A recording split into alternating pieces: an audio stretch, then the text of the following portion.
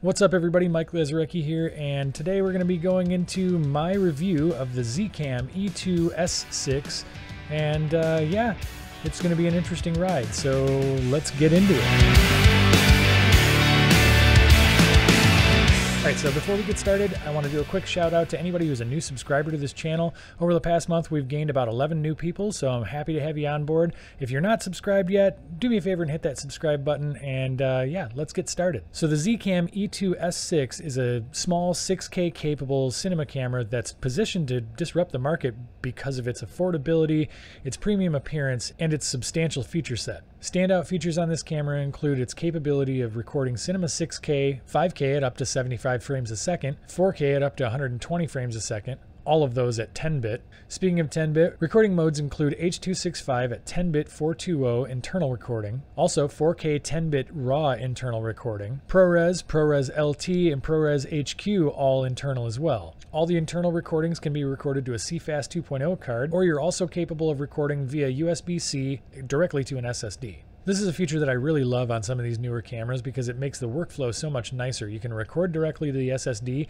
and then edit directly on that same hard drive. So that's a really cool feature, and I'm hoping that that becomes more of a standard across all camera brands. Other standout features on this camera include a cinema-style locking EF mount, plus a wide variety of different connections on the back of the camera, including things like a breakout XLR connection and a full-size HDMI.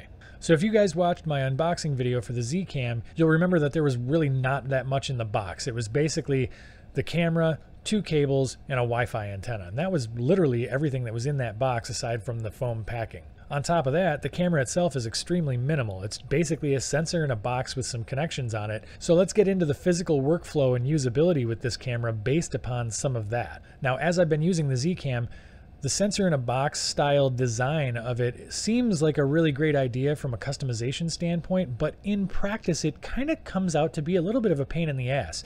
And let me explain why. The setup time for this camera is, as it should be expected to, since it's a cinema camera, a little bit more than what you would have with a mirrorless camera or maybe something like a Blackmagic Pocket 6K, where you can kind of pop a battery and a memory card in, pop a lens on, and go. With this, you need to make sure that you make a connection with some kind of power source. My suggestion would be to use the Sony NPF style batteries that it natively accepts. The nice thing about the Sony NPF batteries is they do come in different sizes, so you can kind of bring the size of the camera down or up depending on what type of shooting you're trying to do. The NPF batteries do kind of provide you the most flexibility from what I can tell so far. You also need to attach a monitor to this camera. So I kind of mentioned in my unboxing video that if you do not have a monitor already and you're thinking of ordering this camera, definitely order a monitor along with it. I would recommend something like the Atomos Ninja 5. I have a 7-inch Lilliput monitor that I've been using with it, and truthfully the size of that 7-inch monitor, although it's nice to frame up shots with, it's a little bit large for my tastes. So a 5-inch monitor would probably be my comfort zone with it. But yeah, you're gonna need a monitor no matter what you do. It has a little LCD screen on the top of it, but it's basically useless unless you're just using it to go through the menus. Now, once you get this camera all set up with the rig and the batteries and the monitor, and you put a lens on the front of it, you'll start to notice that that small compact body becomes a much larger beast, okay? So what's nice about it is that it does provide you with a very professional set of options. Some of those NPF batteries can actually be used to power your monitor at the same time as the camera, which is nice. I have a couple that worked really well doing that. However, if you are a person like me who has a tendency to go from a shot that's on sticks like this to putting the camera on a gimbal to possibly doing some handheld work, you might want to pump the brakes a little bit before you buy this camera. Because of the way the battery sits on the camera and because of how small the body is, if you're using a large-ish lens, like even something the size of a Canon 17 to 40 millimeter, the balance on this camera became very front heavy very quickly, even with a larger NPF battery installed. So if you wanted to switch to using this on a gimbal, you would probably want to use a smaller lens and a smaller battery to try to keep that center of gravity as close to the middle of this camera as possible. Otherwise, it becomes very front heavy, and in my experience, really difficult to balance on a gimbal. Now this becomes kind of important when you start trying to do handheld work because this camera sensor is not stabilized, much like the Blackmagic camera, which also does not have IBIS. And something to keep in mind with that is if you are trying to do more handheld stuff, you're either going to have to try to bake the camera shake into the narrative of whatever you're shooting, or you're going to have to try to find a way to stabilize the footage either in post or on a gimbal. Now I would venture to say it's actually easier to balance a Blackmagic pocket camera than it is to balance the Zcam, just simply because of the form factor. Now moving back into some of that recording media, I like the form factor of the CFast cards, I just wish they weren't so expensive. Now on the other hand, I absolutely love the option to record directly to an SSD, as I mentioned earlier. Now as with any real cinema camera, this camera, when it's all rigged out, looks like a big, interesting professional tool, which also has a tendency to draw people's attention. This is okay sometimes, but in other situations you want to try to fly a little more under the radar. With the Zcam, man, that's really not going to be easy to do, especially considering almost every use case I can see for this camera is going to require a monitor, unless you're trying to monitor things wirelessly through the app, which does have some lag to it, so you're not going to be able to react to things quite as quickly as you would through a monitor. You're also pretty much always going to have a cage on this camera unless you're just mounting the box onto a gimbal, and at that point, again, you can't really see what you're shooting without a monitor, and you're going to have to put a much smaller Sony NPF battery on there so you don't throw the weight front to back of the camera off. Now you would think that using an NPF battery that's larger on the back of the camera to help to counterbalance the weight of the lens on the front of the camera might be a great option. However, then you end up with this very long cinema camera that doesn't really work on most handheld gimbals. I understand that this sounds a little bit negative, and that's because some of it is a little bit negative depending on the way that you shoot. Now I understand that this is designed to be a cinema camera, and we're going to get to my feelings on who this is for in a little while here, but I do think that it's important to keep in mind that if you are a run and gun shooter, you're going to want to really think about all these things before you go and spend your money on this camera. Now, moving into the image quality, I would say that the image quality coming out of this camera is by far its strongest trait. The overall image quality is extremely nice, colors look great, and it's a very flexible image to work with in post. Even if you're only recording in the H.265 rather than using the RAW capabilities, that H.265 file is very flexible in post, especially when using that built-in ZRAW 2. They have a ton of dynamic range in there for you to play with in post for color grading. In fact, I took this camera with me to a friend of mine's wedding, and the first few shots I took with this camera would have been incredibly challenging for any camera with the highlights and shadows in the situation, and this camera handled it beautifully. Believe it or not, I didn't actually have anything that was fully clipping on either shadows or highlights in these shots. I was blown away when I got this footage back into my computer afterwards and saw just how much room I had to play with. So yeah, using Z-Log is where that 14 stops of advertised dynamic range really comes into play and shows you how much room you actually have. Additionally, I really like the color coming out of this camera. It really reminds me a lot of the Blackmagic film log look, so I do love that look, and it really does it quite nicely on this camera as well. The camera also really handles high ISOs very well with minimal and fairly pleasing looking noise patterns. So if you are looking at picking up this camera for use in lower light situations, I think you'll be okay. It really does pretty well from the standpoint of the higher ISOs. Add to that the fact that the image stays sharp even at those high ISOs, I was pretty impressed. Once again, I would really put the look of the image out of this camera right up there with the Blackmagic cameras, and I love that look, so no complaints on that side. Now, on to the quirks and the issues. Let's be honest, there is no perfect camera, and to be truthful, this camera certainly has plenty of issues of its own. Now, before I get too far into this, I want to make sure that I mention and suggest that you watch another review as well from a guy named Gerald Undone. I don't know if you guys follow him, but if you do, he's got some great content. I will link his video right up here. In that review video, he goes incredibly deep into depth on the Zcam E2 S6, which is the full frame version of the camera that I'm reviewing. And he finds quite a few issues and takes his analysis of those issues much deeper than I have. However, that video gave me some things to look for while I was reviewing this camera. I am delighted to say that some of the issues that he found in his review don't seem to be present on the Super 35 model of this camera.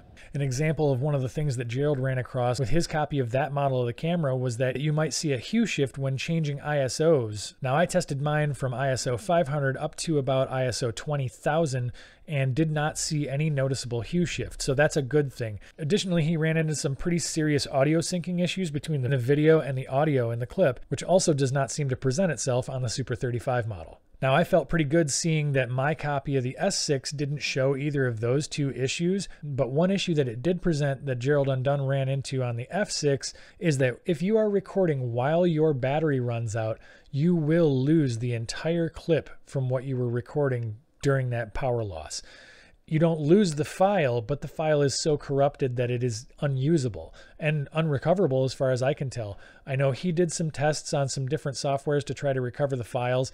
I did the same, and there was nothing I could do to get that data back. So if you are recording something, I don't know, like for example, a wedding ceremony or a corporate thing that's more of an event-based deal, if you're recording a little longer piece of content and your battery runs out while you're recording, you have just lost everything that you recorded and you can't get it back, which means something that you can't recreate, is not scripted, is gone forever. If this is a paid job, that's a huge problem. So I can see where there are probably some industries where that specific issue might not be that big a deal. If you are always in a controlled studio style environment and you have a team of people who can be monitoring the camera and making sure that you have plenty of power and your recording media is set up properly and you're not running the risk of running into that issue, you might be just fine. Or if you do mostly short takes and you're going to start and stop recording frequently, okay, at that point, that might not be that big a deal breaker for you. However, someone like myself who does a wide variety of different types of shooting for both corporate type things along with weddings and other run and gun style documentary stuff, that is just an issue that I can't get past. To be honest, it kind of pisses me off because everything else about this camera that I could tell was something that I really liked and wanted to use. Even with the additional workflow as far as the rig and the setup, I was willing to get past that because I liked the image so much.